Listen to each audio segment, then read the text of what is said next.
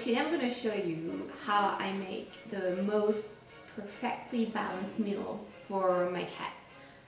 Both my cats have kidney disease, so they need meals low in carbs, moderately high in protein and high in fat, and they need low phosphorus, which can be found in bones.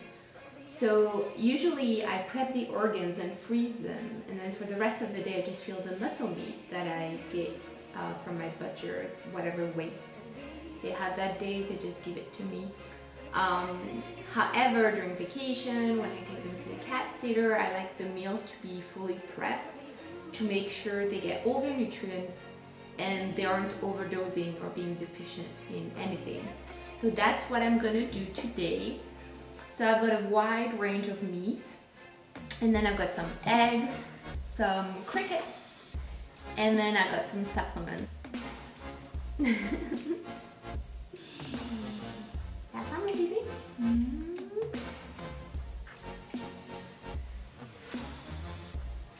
So first I'm gonna make chicken bone broth. However, I don't want to cook the meat because I want to keep it raw so it's more nutritious. I just want to cook the bones. So first I'm gonna start basically tearing apart that chicken, so I only get a bit of the bones and not the meat. So the best would be to cook those bones on low temperature over the day. However, if you don't have time to do that and you can only cook them for 4 hours, you do want to add a spoon of vinegar, whichever vinegar you want, and that's going to help leach out the nutrients from the bones into the broth. So once the chicken is cooked, I'm going to start prepping the rest of the muscle meat. So here I have a beef steak, here I have veal, and here I have some pork. So I'm just gonna chop it up and then finish chopping up my chicken. So if you can always go to the butcher or the supermarket, get friendly with that guy, and he can give you waste for free, or he can give you quality human grade offcuts for a really cheap price. Do try not to buy meat, you know, you don't want to give money to that horrendous market. If you can, buy organic, grass-fed, free-range meat. It's a bit less cruel. But this time I bought meat because my butcher didn't have enough waste and offcuts, so that I could meal prep for the whole week for my cats. And some supermarkets like Auchan in France do sell what they call pet food, and it's actually human grade meat, but it's just offcuts. You know, it doesn't look pretty, but at least you're not creating that demand for the meat market. And also, I always bring a Tupperware when I go to friends' houses or the restaurant, and you know, just pick up whatever's left from people's plates of meat. It's a bit awkward at first, but then it kind of permits you to talk about why it's so important to feed a meat diet to carnivores, not a processed diet.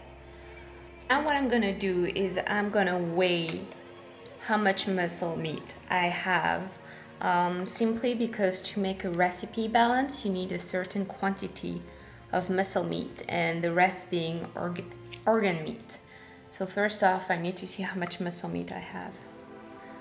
They usually give me way too much organs because they have so much spare at the butcher. I need about 5% of excreting organs. So I've got some organs from a rabbit that the butcher gave me. That's a heart. We can add it to the muscle meat. And I've got some kidneys, and I also have some chicken livers. So I will need about 20 grams of kidneys and 20 grams of chicken livers. And these are organs also from my chicken. So I'm just gonna add it to the bowl. I don't want to waste anything. Oh. And then I always like to add about 5% of fatty fish. That's because it's a natural source of omega-3s. Usually I use mackerels or sardines, however the fish merchant didn't have any this time. So I just bought the other small fish that he had. Finally, this is an offcut from some pork and it's the fatty part. I also bought some crickets. Crickets aren't the most nutritious, nutrient-dense food. However, you've probably seen your pet swallow some bugs and flies and stuff. I just want to get my cats used to the taste of all the food because these are really handy to take with you on a trip. Easier than some raw meat on a plane, for example. So in case I don't have anything to feed them, I refuse to give them any canned food, any processed pet food, any dry food. I'd rather they're used to crickets. So they're not very nutrition dense and they're kind of hard to digest, the wings and the other part of the shell, so I only put a few. And I grind them to make it easier for my cats. And I guess I'm just trying to be vegan and I'd rather kill a cricket that doesn't feel pain than a cow. And then I do want to add egg yolk, especially since my cats have long hair. It's really nutritious. You absolutely need to cook the white from the egg. Otherwise, it's not going to help with the absorption of nutrients. I only want to feed the yolk, and I'm going to throw away the white or just give it to someone who eats egg whites. These are eggs from hens that were rescued from the egg industry and that will never be sent to the slaughterhouse. These are hens that are free range, fed organic food, and who will die in a field after giving birth to like 1 egg a week. These are more expensive, but I believe pretty decent. I don't feel guilty feeding eggs to my cats anymore. If you can get your hands on them, we have them in France. They're called l'œuf qui ne tue pas la poule. I don't know where else you can get them, maybe in some other countries in Europe. This mixture can stay in the fridge for a day or two, not long because I already broke the egg yolk. So what I do is I'm gonna freeze the rest and let it thaw overnight when I want to eat it the next day. That's their portion for the morning. Very, very important, I always add supplements. So here you have some krill oil, very high in omega-3s, more omega-3s, we love omega-3s.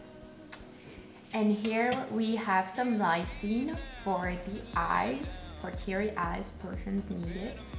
We have some multivitamins without phosphorus, with calcium. Otherwise, if you have multivitamins without calcium, you do want to add eggshells, grinded bones, but not for cats with kidney disease, or calcium phosphorus. Here is a mixture of chlorella for liver cleanse and spirulina for their teary eyes. Here we have curcuma with merida. It's very good for inflammation. And here we have some probiotics, human probiotics. Don't buy the pet ones. They're low in everything and they're overly expensive and do nothing. So my bone broth isn't done yet. It's only been 4 hours. I do want to leave it on for a few more hours, but I can already scoop out, you know, you can see the fat coming up, and put it in my cat's food. Just, at least for water content, if not more nutrition. And when it's done, I will just throw away the bones and keep the broth and put it in the fridge and the freezer.